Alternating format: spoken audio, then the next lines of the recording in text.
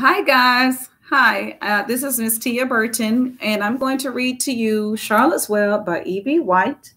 And we're going to read chapter 14, Dr. Dorian. The next day was Saturday. Fern stood at the kitchen sink drying the breakfast dishes as her mother washed them. Mrs. Arable worked silently. She hoped Fern would go out and play with other children instead of heading for the Zuckerman's barn to sit and watch animals.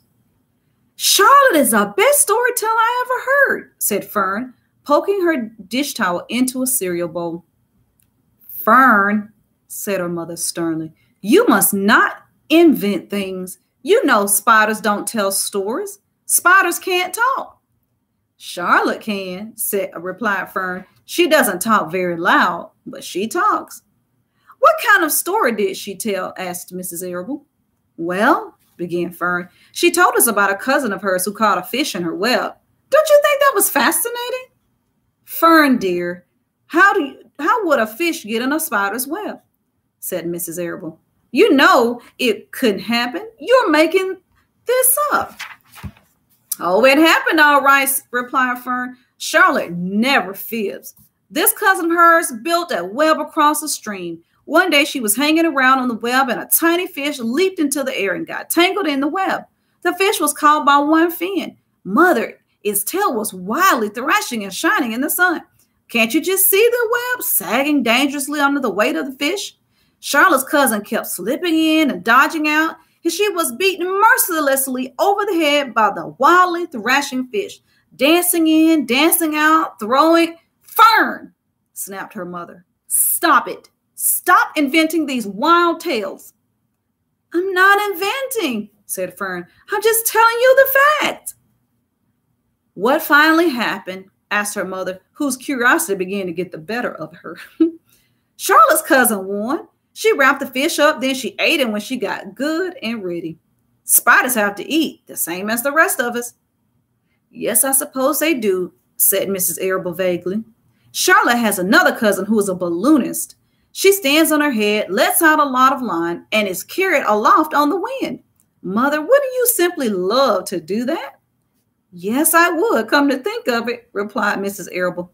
But Fern, darling, I wish you would play outdoors today instead of going to Uncle Homer's barn. Find some of your playmates and do something nice outdoors. You're spending too much time in that barn. It isn't good for you to be alone so much. Alone? Said Fern. Alone? My best friends are in the barn cellar. It is a very sociable place. Not at all lonely. Fern disappeared after a while, walking down the road toward Zuckerman's. Her mother dusted the sitting room. As she worked, she kept thinking about Fern. It didn't seem natural for a little girl to be so interested in animals. Finally, Mrs. Arable made up her mind that she would pay a call on old Dr. Dorian and ask his advice. She got in the car and drove to his office in the village. Dr. Dorian had a thick beard. He was glad to see Mrs. Arable and gave her a comfortable chair. It's about Fern, she explained. Fern spends entirely too much time in the Zuckerman's barn. It doesn't seem normal. She sits on a milk stool in a corner of the barn cellar near the pig pen and watches animals hour after hour. She just sits and listens. Dr. Dorian leaned back and closed his eyes. How enchanting, he said. It must be real nice and quiet down there. Homer has some sheep, hasn't he? Yes, said Mrs. Arable, but it all started with that pig we let Fern raise on a bottle. She calls him Wilbur. Homer bought the pig, and ever since it left our place, Fern has been going to her uncle's to be near it. I've been hearing things about the pig, said Dr. Dorian, opening his eyes. They say he's quite a pig. Have you heard about the words that appeared in the spider's web? Asked Mrs. Arable nervously. Yes, replied the doctor. Well, do you understand it? Asked Mrs. Arable. Understand what? Do you understand how there could be any writing in a spider's web? Oh, no, said Dr. Dorian. I don't understand it. But for that matter, I don't understand how a spider learned to spin a web in the first place. When the words appeared, everyone said they were a miracle. But nobody pointed out that the web itself is a miracle. What's miraculous about a spider's web, said Mrs. Arable. I don't see why you say a web is a miracle. It's just a web. Ever tried to spin one? Asked Dr. Dorian. Mrs. Arable shifted uneasily in her chair. No, she replied, but I can crochet a doily and I can knit a sock. Sure, said the doctor, but somebody taught you, didn't they? So here's the picture of Mrs. Arable sitting in the comfy chair and Miss Dr. Dorian leaning back. So he asked her if she could spin a web. No, she replied, but I can crochet a doily and I can knit a sock. Sure, asked the doctor, but somebody taught you, didn't they? My mother taught me. Well, who taught a spider? A young spider knows how to spin a web without any instructions from anybody. Don't you regard that as a miracle?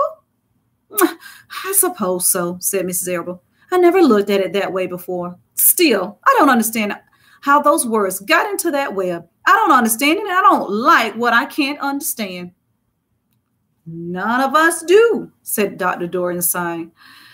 I'm a doctor. Doctors are supposed to understand everything, but I don't understand everything, and I don't intend to let it worry me. Mrs. Arable fidgeted. Fern says the animals talk to each other. Dr. Dorian, do you believe animals talk? I never heard one say anything, he replied, but that proves nothing.